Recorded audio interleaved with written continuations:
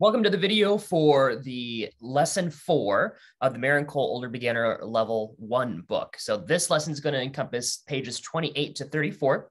And we're going to start off with introducing F. Now, F, we've already covered in a previous chapter, but we're going to put that on the staff here, and it is on space number 1. So let me grab a circle here.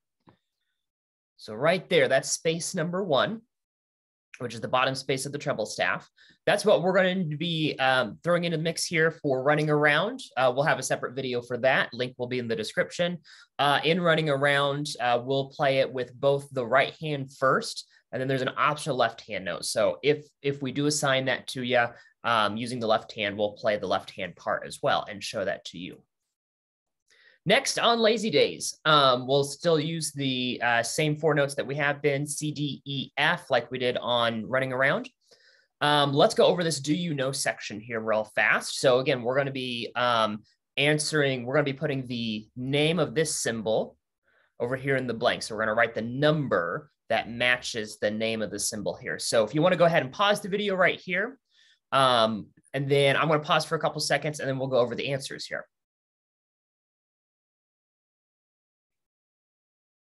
Okay, so let's go ahead. Let's talk about this. Letter A. Now, this is something that changes the note that we talked about. Remember back to like not autumn bells. I'm going to look in the book here because I can't remember. It was on the page with September morning. We're almost there. I want to get there. Autumn waltz. I knew it was autumn there. Autumn waltz butterfly had these in it. So these are called flats. So we're going to write a number 2 in there. Letter B is the fermata. So we'll write that in right there, number 4. C. So C is the opposite of the flat, which would be sharp. So we'll write a number 1 in there. And then letter D. Letter D is something that we haven't come across yet, but that is the natural sign. So your answer should be 2, 4, 1, 3 right there. So again, if you want to pause the video right here, that way you can check your answers and make sure that you have those right. And then let's go ahead and move on. So on the next page here, swinging and summer is over. These will be 2 separate videos for this one. But we're going to start off this page here by doing a little bit of math. So we're going to be reviewing the tie holds here. So if you remember, tie hold is when we combine 2 notes together and we play it for that total number of beats. So for example, when we have the dotted half note plus the quarter note, that would be equal to 4. Okay, so if you want to pause the video, go through and answer these, and then we'll come back and answer them together. All right, so let's come in here. Half note plus dotted half note. So if in your head you want to think the number of beats, so half note would be 2 beats, dotted half note would be 3 beats. So our total beats would be 5 right there. Next, quarter note plus a quarter note, or 1 beat plus 1 beat, we would have 2. Next, whole note plus dotted half note. So 4 beats plus 3 beats, we'd have 7 right there.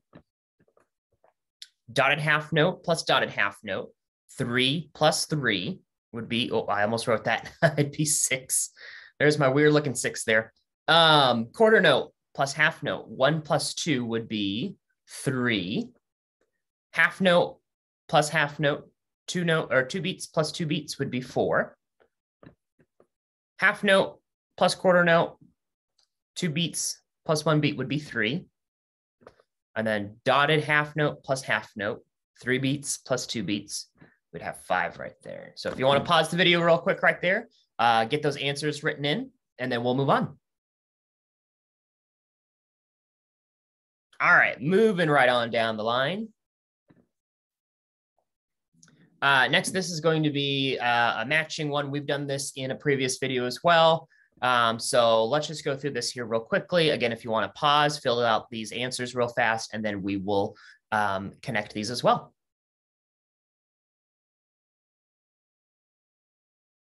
All right, so coming down here, we start off with C, then we should have C, and then E, and then D, and then F, and then E, and then F, and then D right there. Okay, and then I'm going to cheat a little bit. I'm going to go grab my line tool here. Oh, wait, my lines are a little straight. And then we'll connect the dots here. So again, connecting the notes to where they live on the staff right here.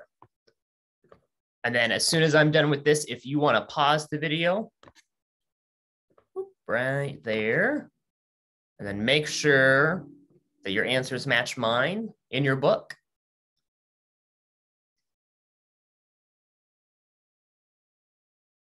And then let's go ahead and move on.